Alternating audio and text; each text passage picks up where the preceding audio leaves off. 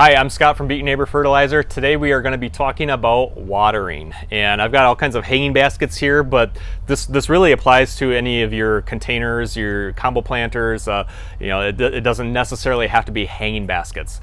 So watering is one of those really critical care components, and as a greenhouse owner, it's one of those things that we have to express to our customers is you have to get your watering correctly.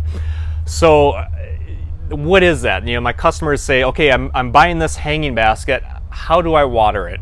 And there's not a direct answer of, oh, just give it 10.3 ounces of water. And I know some of you are real analytical and you would do that day in, day out, but think about it, it's a moving target, okay? Just like, gee, I'm thirsty, okay? And I'm gonna take a drink of water. I'm going to quench my thirst with this water, right? Now, that's the way to do it. What I don't do, I don't walk into the kitchen and grab a 5-gallon bucket and try to down 5 gallons of water, okay? I wouldn't do that because I would drown myself. But sometimes people do that to their hanging baskets, all right? They just, and there's some terrible advice out there, okay? You have people telling you, well, just take this hanging basket and you just water it until it drips out the bottom. That's terrible advice, because if you do that, if you keep on doing that, you're going to rot the roots, all right? It's okay if that happens once in a while, and it happens to me too. I give it a little bit too much water and it can drain out, and that's the purpose. It's all open at the bottom.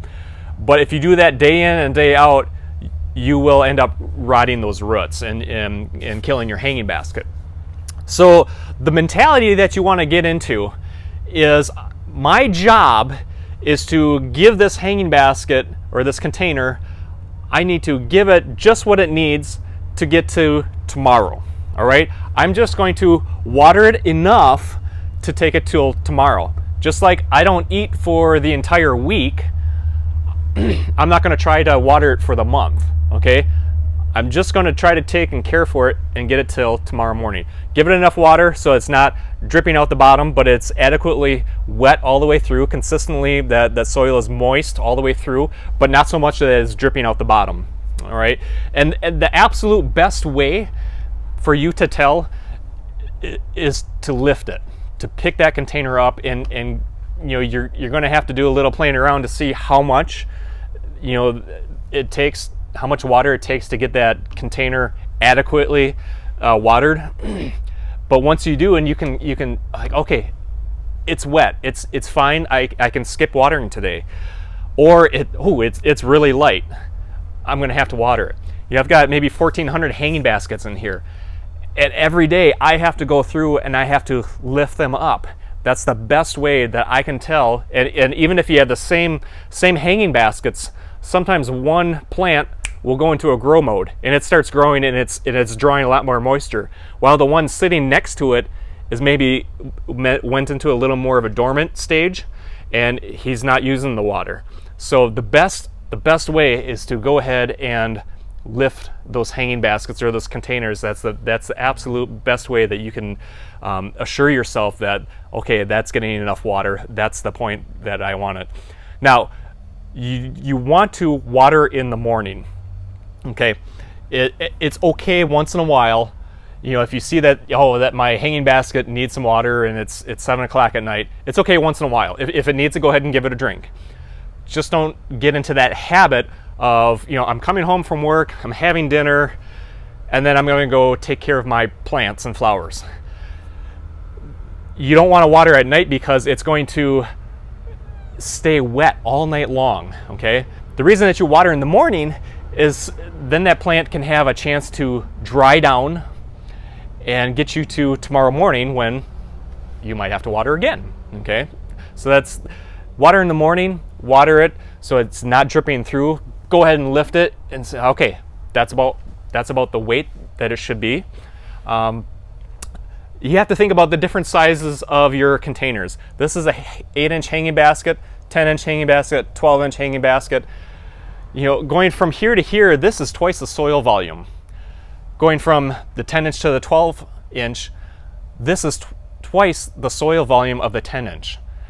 And any day of the week, I would much rather a bigger container, bigger hanging basket. They're actually a lot less work than small containers.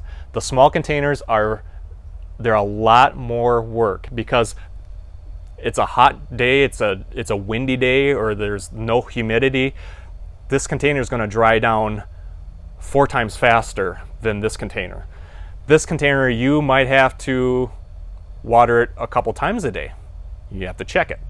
So, you know, especially if you're a working class person, you know, that's one of the things I ask my greenhouse customers. You know, they come up to me and they've got an 8-inch hanging basket. I'm like, well, you know, you work 30 miles down the road.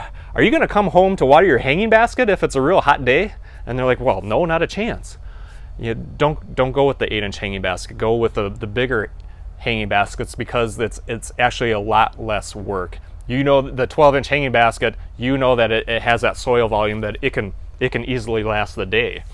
So, you know, consider that. That's just something that, as far as care, going to the bigger containers, the bigger hanging baskets, and that's true if you're making up some big planters. The more soil that you have, it's actually a lot less work.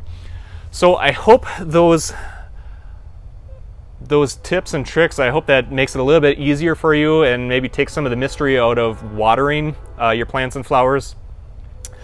Again, we have a lot of information on our beatyourneighbor.com website. And be sure to check it. We've got a blog, we've got how-to videos, so a lot of these videos will be on there, your plant care. So go ahead and check it out. It's beatyourneighbor.com.